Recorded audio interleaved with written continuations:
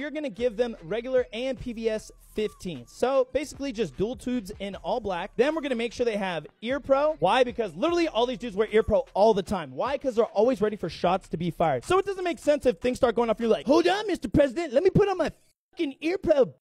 And we're going to do an IR strobe. Why? Because if they do put on their odds, they need to know who's on their team, basically, because they'll see that infrared flash on the top of their helmet.